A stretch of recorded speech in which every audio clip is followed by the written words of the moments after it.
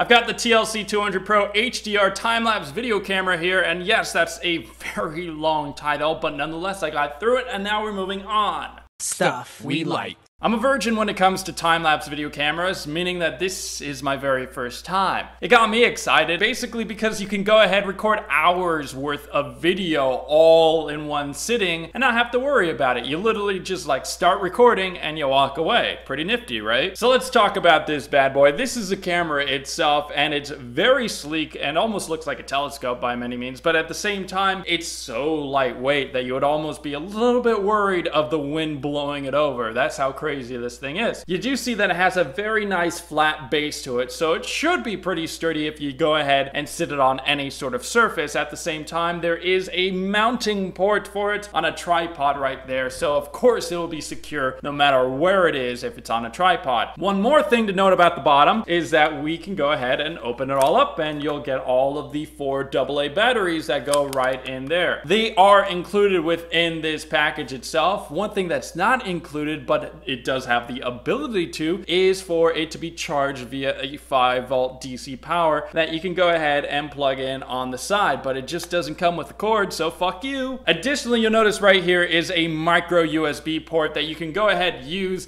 to transfer files from the SD card onto your computer itself, or you can use this camera as a web camera, because watching yourself in a web camera format that just makes you bounce all over the place is really fun. So talking about the SD card, it's right over here. Wow. Now included within the package itself, let's take it out, is a 4 GB SD card. So, you know, it'll get the job done for a couple hours, but you'll definitely want to go and get a much larger one if you do want to record for truly hours on end, and it can work all the way up to a 32 GB SD card. Please note that there is no built-in microphone, nor is there a microphone port here, so it's just going to be video that you're capturing. The lens itself comes with the cap, so you can go ahead and put that on there. Additionally, though, you can even change this lens with other lenses if you'd like to. This lens that's built in is 120 degrees, so you've got a very wide angle lens that'll be able to capture a lot of stuff. But let's flip this sucker over to the back side, and you notice here that it is very simple in design and should be very easy to use. So let's go ahead and show you how you turn it on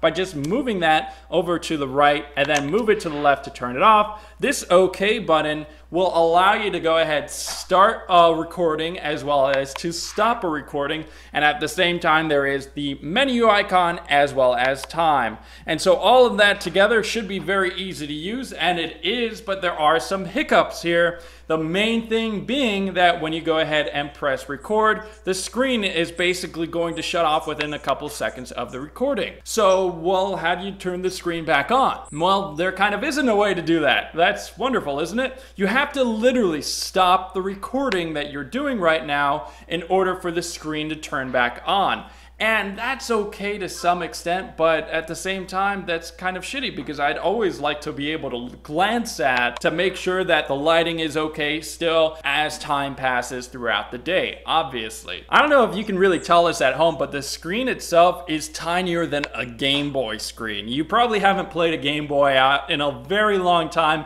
but just imagine downsizing that screen and you've got the screen size right here. This thing is not only a small screen, but it's obviously not a touch screen, and additionally it's kind of blurry and not all that clear. There's also a delay between what the camera sees as well as what you see right here on the video screen, so it is very much so jarring, but nonetheless you'll be able to get the job done of kind of just estimating what it is that you truly are shooting. One more thing that's a little sour with this is that I'm sure the technology itself that they used here is just not the latest and greatest. Basically, it does take several seconds for the video to start recording after you press OK, as well as to stop recording after you press OK. And it comes to the point where it's like, is this thing even listening to me? Sometimes I do literally, when I want to stop recording, I just shut off the camera altogether because I'm like, the screen's not turning on and I have no idea what exactly to do, so I'll just stop recording by pressing